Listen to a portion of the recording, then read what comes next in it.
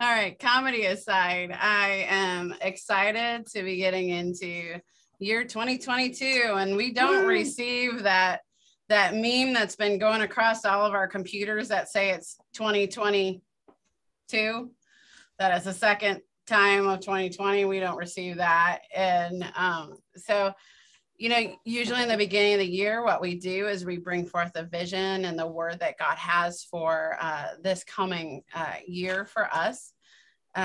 When I was conferring with some of our prophetic voices and just talking to God a lot myself, we really came to the conclusion that before we can really release what the forward motion is, there's a couple of just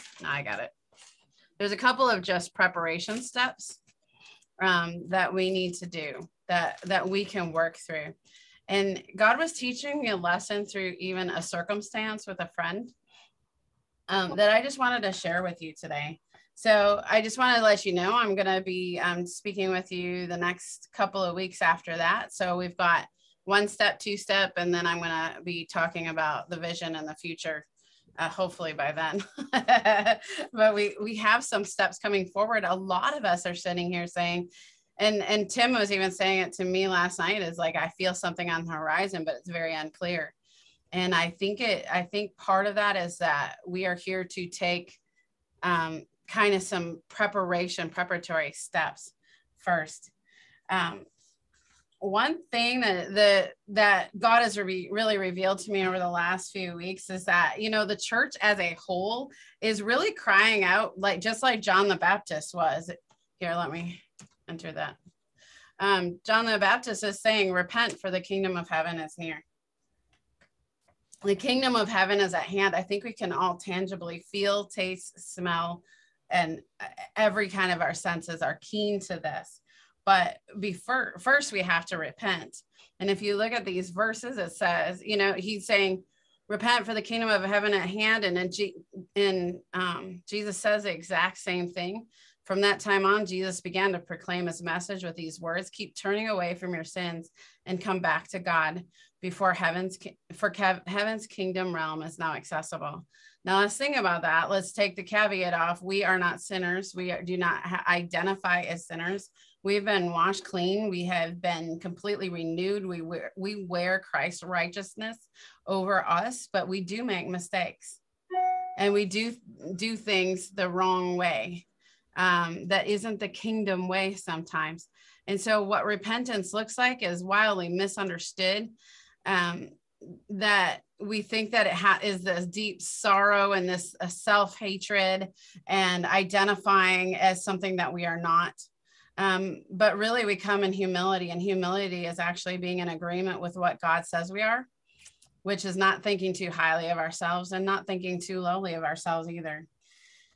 So it is that to take some time to reflect and to look back and see where we need to repent and what repentance really looks like in this case. And what I want to talk about today is to reflect and look back and see where maybe we were believing a lie, or where maybe we're just out of alignment with kingdom beliefs and the kingdom message. The kingdom of heaven is at hand. And so it's where have we kind of missed the mark? Where have we not come into agreement with proper alignment with the kingdom? But truth be told, this is what I discovered through a conversation with a friend recently. Most of us actually have no idea how to repent. Most of us have no idea what the work of repentance actually looks like. Yes, repentance is work. It's not this thing where we go, oh, I'm so sorry, I'm such a worthless worm. And then we go about doing our lives the way we have always done them. Think about this. A lot of times we go, oh, I totally jacked this up. I was so wrong. And then you find yourself a month later, 2 weeks later, 3 months later, doing the exact same thing in the exact same cycle. And it's kind of like Moses walking around the mountain. He could have walked the journey to the promised land in 40 days. Instead, he took 40 years. And it's because we have to be able to shift and know how to repent. Well, here's the real big checkpoint. Repentance is not just in the mind. Okay? Repentance does not occur only in the mind. Our acknowledgement of making a mistake occurs in the mind, but repentance is actually done in the heart. Now I'm going to pull up another verse for you. Sorry about that. Maybe I should have let you have this. I thought I had it all together, like I was so smart that I could do this all myself. All right, find James for me. This is what happens when Andrew's not at church because he's snow blowing. Is like, I'm like, where was that? Oh, it's up. All right. Okay, so let's think about this. Repentance is done in the heart. And I like the verse, James 2:26. Now it's about faith. James 2:26 is really about faith. But I propose we could take that concept and we can apply it over here to repentance. James 2:26 says, for as the body without the spirit is dead, so faith without works is dead also. Here's the thing. You can speak out repentance all you want. You can say you're sorry. You can say, oh, I changed my mind and be done with that. But without working it out in your life, it has no power. So what I'm really saying here is that when we learn there is a lie we're believing, we have to repent, which means change our mind into the right thinking, and then let our actions show the truth. You poor guy. Now you're, oh, I know why I cut it. I'm so sorry. So I wanted to walk you guys through a little bit of a process of what it actually takes to truly walk through in the work of repentance. Sometimes it really is simply like we do in some inner healing work, is to say, hey, I don't agree with that lie I'm believing anymore. And I allow that to just walk away from me, and I choose to embrace the truth. But when we've actually made a mistake that affects other people, and I do mean mistake, most of us sitting here today, we're never being like, I think I'm going to intentionally walk outside of kingdom principles. I don't see any of us that are actually doing that. But the fact is, sometimes we just miss it. So that repentance takes a little more work. So just a couple of steps for you is, number one, I always start with this warning. When you're going into the work of repentance, do not allow shame to allow the voice of the enemy to produce shame in your life. In other words, we don't do shame here. This family does not do shame. And I have found that through mass amounts of experience, when somebody gets into shame, they typically make their mess bigger, a lot bigger, and offend their own heart and offend other people's hearts. It's not worth it. We don't do shame. We do genuine, authentic changing of our mind, changing of our actions. So number one, we recognize we're not going to allow ourselves to get into shame. Number two, we're going to recognize the mistake. These two things are with humility, which means thinking of myself accurately and trusting God fully. So we're not going to get into shame, and we're going to recognize our mistake, which produces this humility in our lives. Then we go on to empathy. Empathy, I believe, is pretty wildly misunderstood as well. Empathy is where I can sit and think about how this may have affected another. So say I hurt my mom for some reason, and I say that because she can't take it personally anymore. If I hurt my mom for some reason, my job as an empathetic person is to look at how she must feel about my actions, how she must have felt, and the hurt that was done, and the spill that was made, the mess that was created in her heart as a result of my actions. I talk about it a lot like an octopus. It's like, okay, I believed a lie. I wasn't in alignment with kingdom values. And now how does that spread out from here? How does that affect others from here? And the way to that is to actually sit there and think about how others must be feeling, to step into their shoes for just a moment, and to allow yourself to feel what they're feeling and experience what they're experiencing. again, without getting into shame. Then we get to talk to God. See, now this is work, right? But then we get to talk to God, a loving Father, one who accepts you no matter what is going on, one who never shames you, one who never walks away from you, one who never betrays you, and to talk to him honestly and find the deepest why. Why did I do that thing? Why did I say that thing? Why did I believe this lie that the enemy was telling me? This will bring about healing. So we adhere to the warning that we don't get into shame. We recognize our mistake. That brings us into humility. Then we go into empathy and find the deepest why, to find the root of exactly why I am choosing to misalign myself with a kingdom belief or believe a lie that the enemy is bringing me. And that brings about healing. The next step is to go clean up our mess and take responsibility in any way you can. Sometimes with some people and some mistakes, this takes a period of time that we get to, you know, maybe we broke somebody's trust. Maybe we did something that was such an infraction that we just have to train and relearn and redevelop trust with that person. The next thing is to actually be grateful. Be grateful that this thing happened and figure out what lessons we can learn. You know, I think about, man, making some mistakes and going, wow, but I am much wiser now. I have learned so much from these things.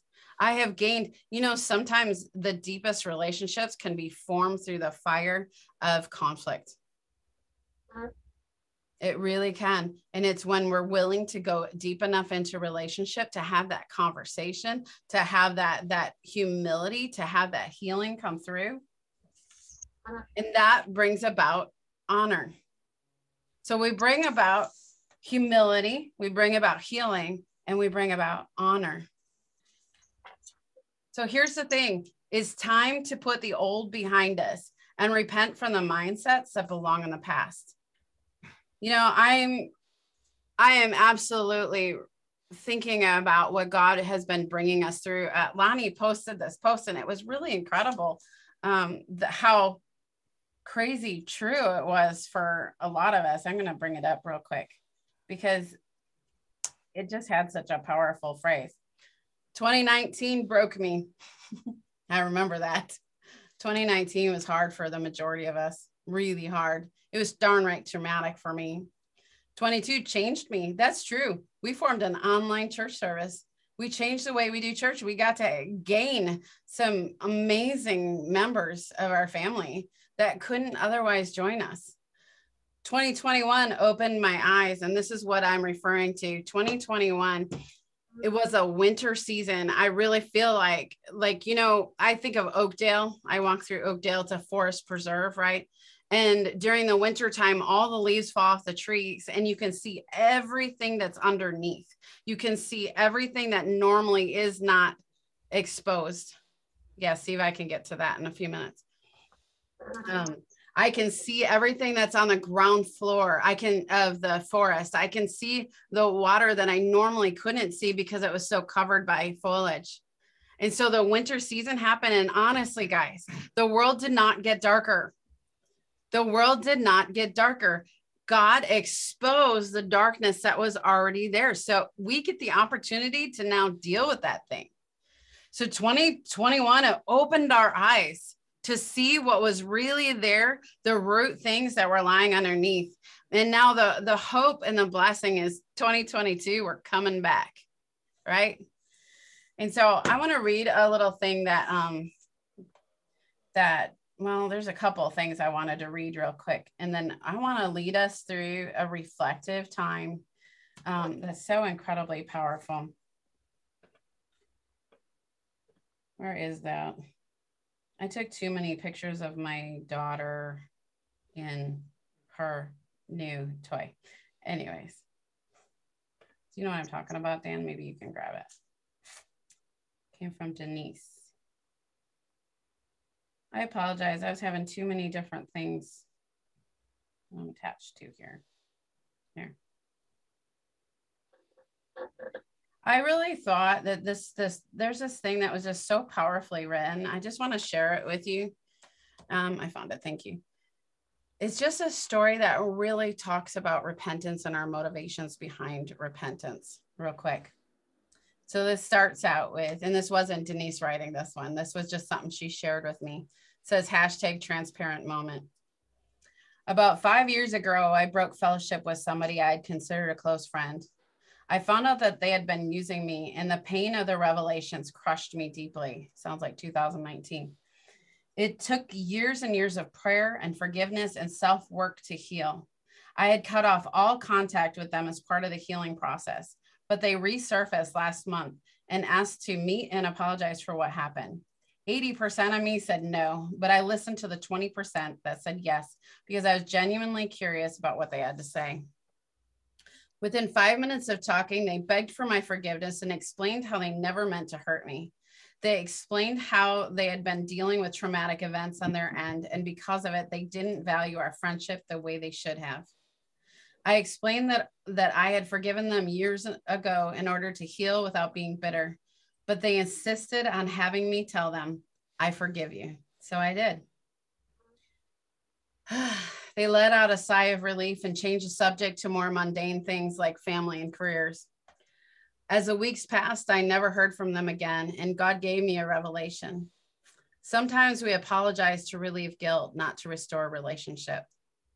An apology is only as sincere as the actions taken after it is accepted, and to date, no effort has been made to rectify the damage that was done.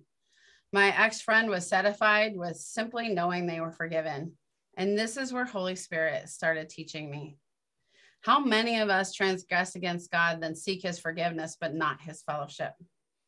How many of us repent to relieve guilt, but not to restore relationship with God? My ex-friend simply embodies the way many of us treat God. We want access, but not accountability. God's been talking to me specifically about that word, accountability. As soon as we feel forgiveness wash over us, we hop off our knees, splash some water across our face, and skip away like all is well, but all is not well.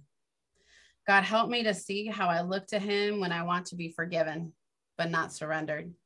Sometimes the pain we feel is simply an echo of the pain we've caused. Maybe we never be satisfied with shallow forgiveness without the deep work of repentance. That really hit me, is like, okay, so again, repentance is not coming into self-hate, self-worth issues, to know that God values us completely and truly, and he accepts us completely. But what is the motivation for our repentance? Is it removal of guilt or restoration of relationship? We should always be about relationship. Like I say, relationship is everything, whether with God or with others. Relationship is everything. And so the goal should always be connection. Always connection. So it's like my key verse for the last 3 years has been, let love and kindness be the motivation in all you do. So I want to read a word that Denise wrote. It really resonated with what God was showing me is, hey, a preparation step is to take a reflective look at this last bit of time, especially this last year, and then to be able to leave behind what needs to be left behind and bring forward what needs to be brought forward. And so I just want to read to you what she writes here. It's also in a blog post. So don't forget about Find Your Oxygen group. We have amazing ministers that spend good time to really work to provide you with amazing content. And I say amazing content because I'm not writing it. They're doing amazing stuff there. You do not want to miss out. But this is coming up in a post, I think on Wednesday. So make sure you catch this. But just come with me and just center yourselves and allow God to show you a vision. I want you to visualize this with me. It's the creative part of your mind. It's where innovation comes from. Let's just meet with Jesus just a second, shall we? So I want you to envision 2021 as a worn and tattered, dirty robe. Father God is holding out a fresh, whole, brilliant robe for each of us to wear in 2022. God is saying it is time to step out of the old and put on the new.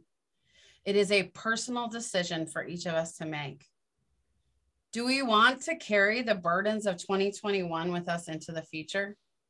Or do we want to step into a fresh perspective with a heart full of hope and faith? For those of us who are willing, we cast off the old attitudes of 2021. So imagine yourself taking off that old, dirty, tattered robe of anything that has attached itself to you in 2021. And right now, in Jesus' name, I just brush you off of all of those things that have attached themselves, whether it be wrong mindsets or grief or burdens or trauma. Right now, we just release you from all of that in Jesus' name. Now, as we do this, Father God is handing us a golden cord to wear as a belt around the new robe. Along this cord are engraved medallions. On each medallion is a truth that we learned and now take with us into the future. You can head out. Remember, trials produce perseverance, and perseverance is a testament of our faith. That's James 1:2-4. Here's the thing. God wants to give us freshness and new life. You know, that post that Lonnie did was so right on is, hey, 2022, I'm coming back. But in order to do that, we have to prepare our hearts and reflect and to ask God where we're at. And so I want to go through a little time of reflection. So if you caught my post, make sure and grab a pen, paper, or an amazing tablet. I want us to do some reflection questions.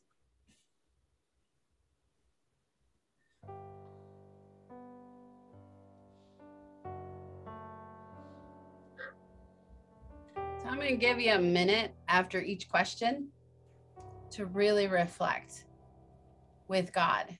And now here's the thing. We don't do this of just reflecting in our own mind, but reflecting within our heart with Jesus, because Jesus, the Father, is going to give you your value.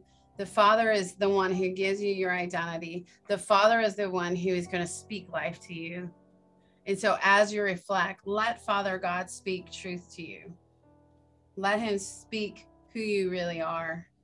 So here's some 2021 reflections for you. In 2021, what challenges did you face?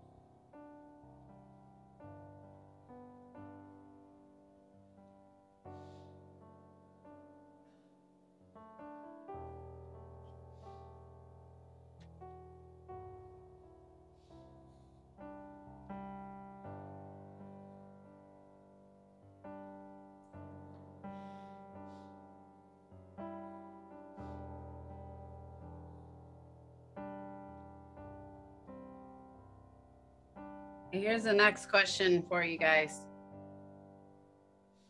In 2021, What lessons did you learn?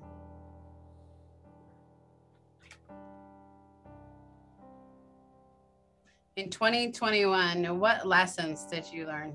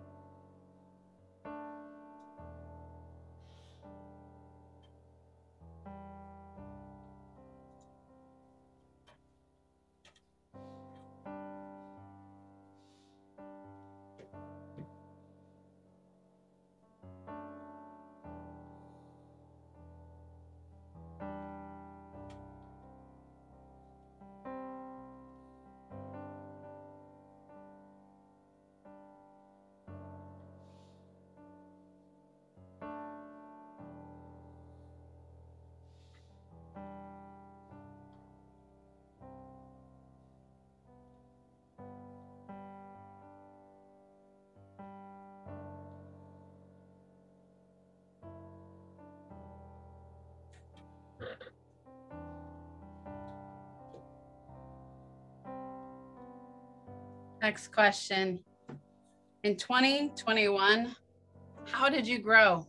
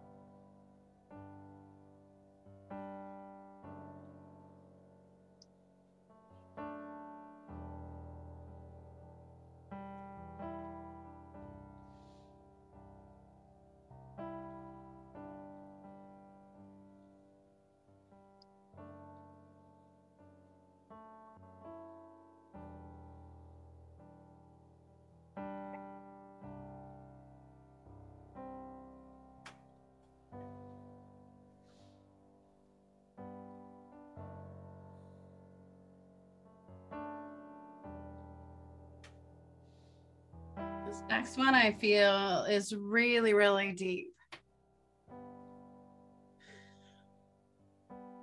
So, Father, pour out your love as we acknowledge this thing. Let's reflect on this. In 2021, what broke your heart? And how did your heart open? What broke your heart? And how did your heart open?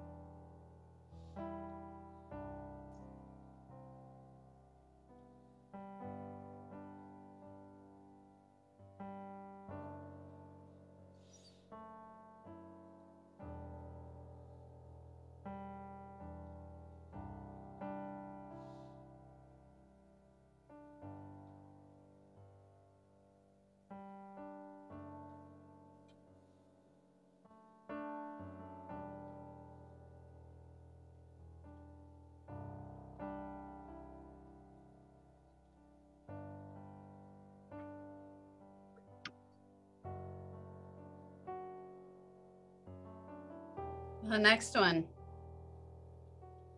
What do you want to remember? And what do you want to celebrate?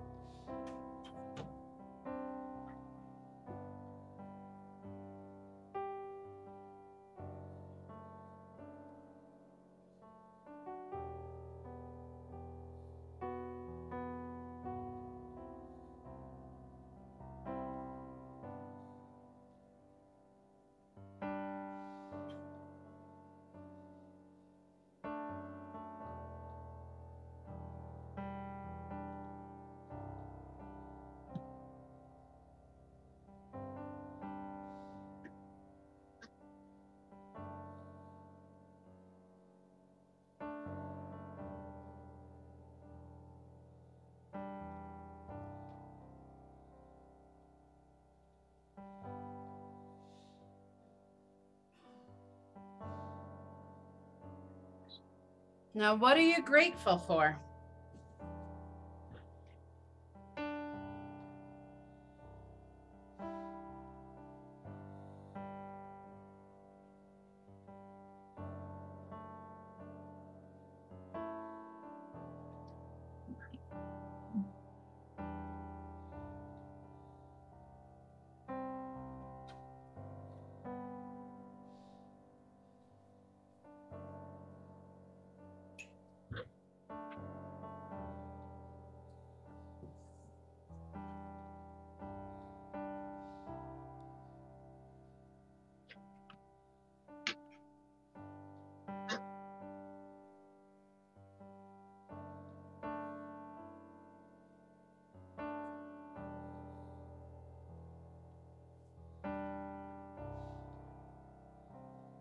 So we're gonna wrap up the part of this that's about reflecting. So I want to go through these things. What challenges did you face? What lessons did you learn? How did you grow? What broke your heart? And how can you let Jesus in to heal that thing? What do you want to remember? What do you want to celebrate? And I would say, most importantly of all, what are you grateful for?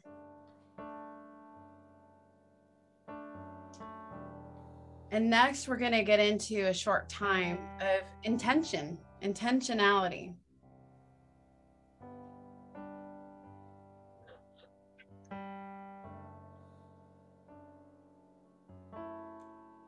So I'm going to ask you a few questions again.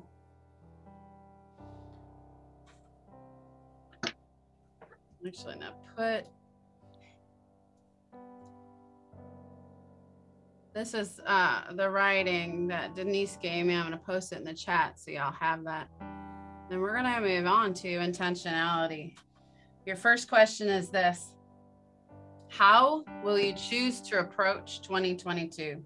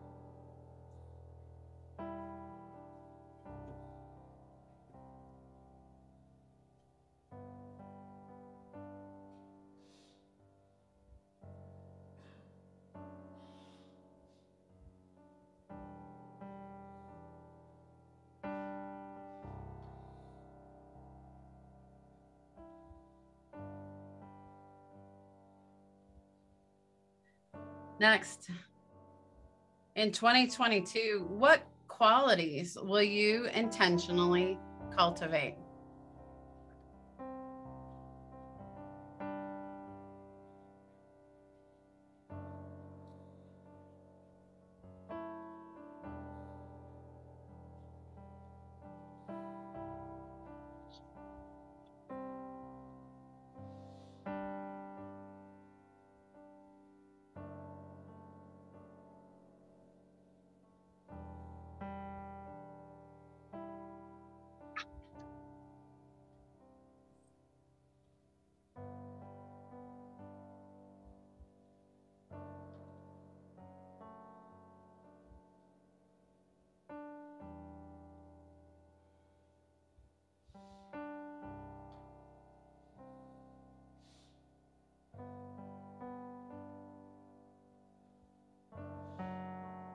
Next.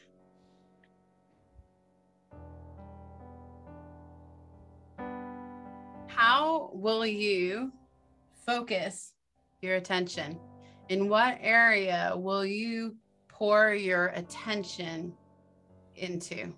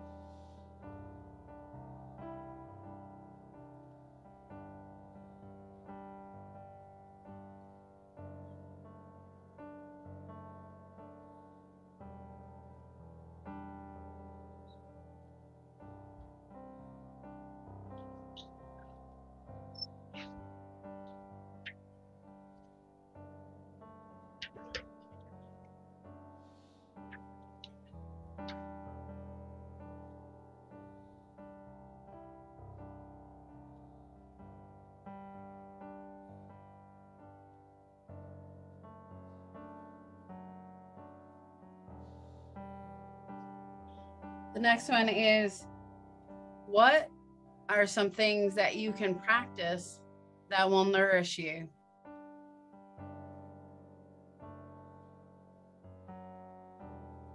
For example, one of the things I choose to practice that nourishes me is I go hiking, I take a walk. My business mentor, she sometimes just tells me that, Rebecca, go take a walk.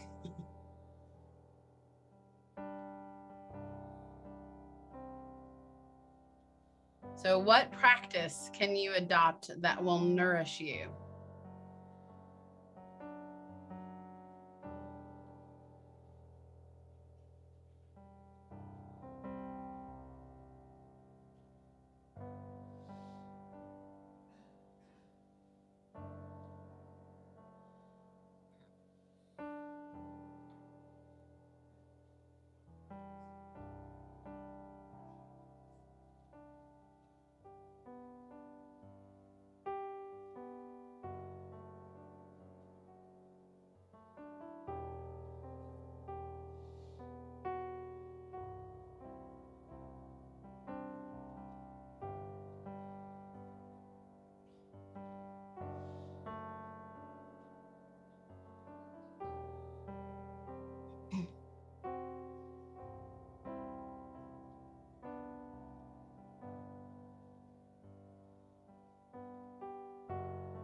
Just a couple of hang there with me. This one's huge, huge, huge. And so I'm going to ask you to get this one right from God himself. So I want you to ask him this question. None of you in this, all of God in this one. Hear it right from him. In 2022, Father God, what do you want me to let go of? Father God, what do you want me to let go of in 2022?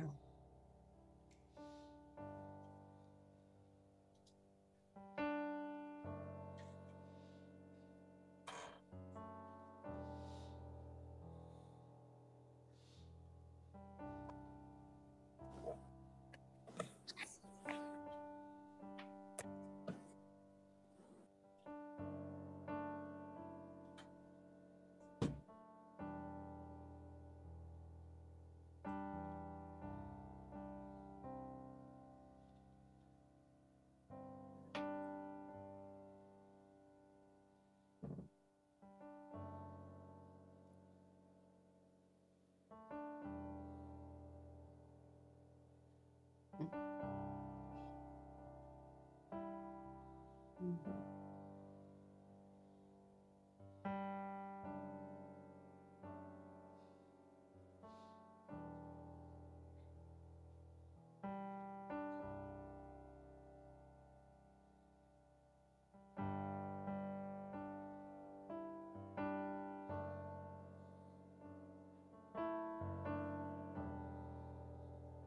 Two more to go.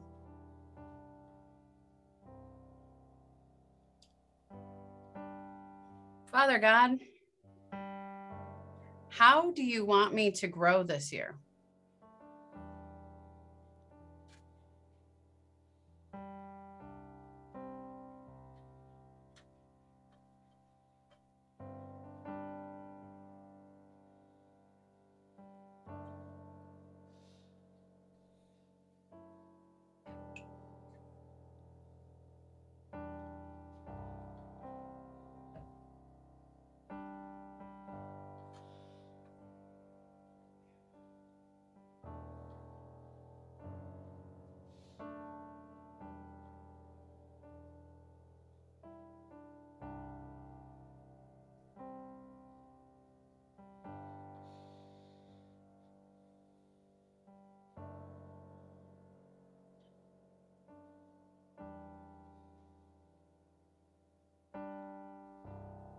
All right, last question. What are you going to do to take better care of yourself this year?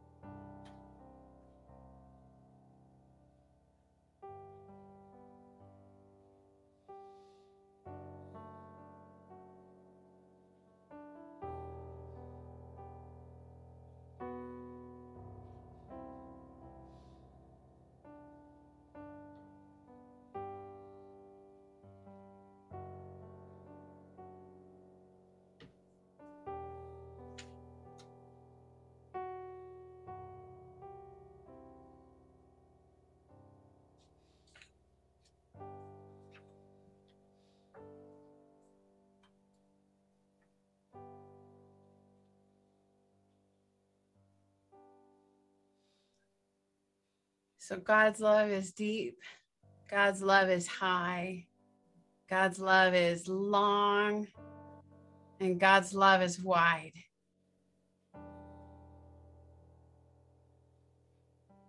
He wants to heal every hurt, every trauma, every offense. And in the middle of it, he brings ashes into beauty through teaching us and training us and making us more wise and helping us to understand. When we go through painful things, there's a couple of things. You have a choice. You have a choice to make in that moment. Am I going to hold on to that pain as a victim? Or am I going to choose to see this as an opportunity to learn and to grow?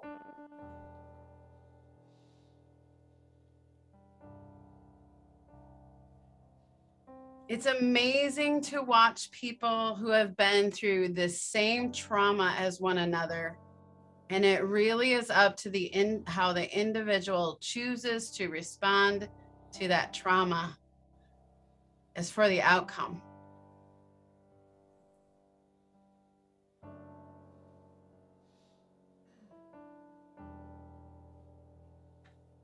God has not left you or forsaken you. God is not absent in your journey.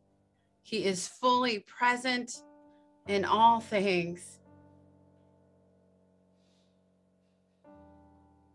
He will take those hard things and make them into victories and testimonies. It is time for us to walk away from the dirty, tattered robe of this last season. The winter season is coming to a close, and it is time to come on back, to make that big comeback, to make that big victory, to have closer relationships than you've ever had before, to have fresh vision and a fresh focus for your future. You have the opportunity to walk away from what happened in the past and be intentional and purposeful about your future.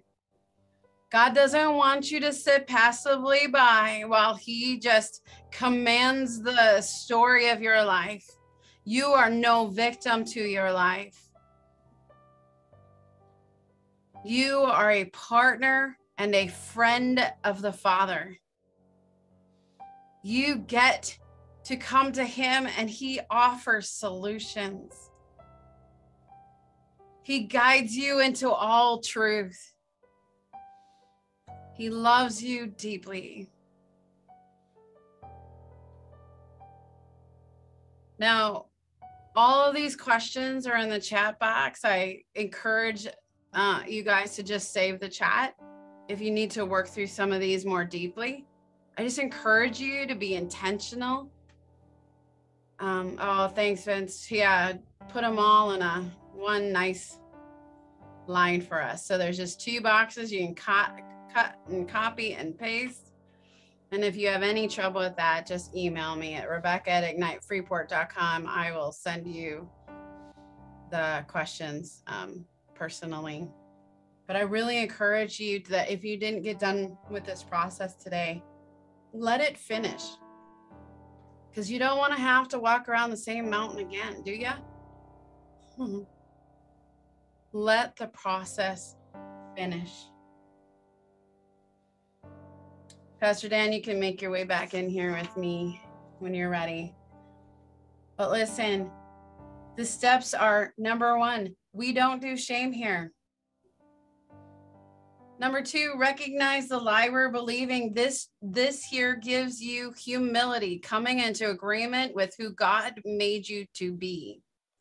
Remember, Moses was the most humble man on earth. And who wrote that saying? Moses. He was just telling the truth about who God says he is.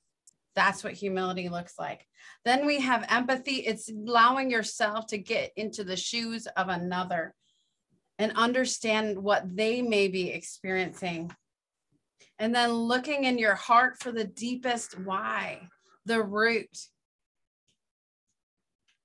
And then be grateful that God showed all this to you. This will bring about healing. And then when we clean up our mess and we're grateful, this brings about honor. So we throw off that tattered robe and we bring out that fresh, new life of 22.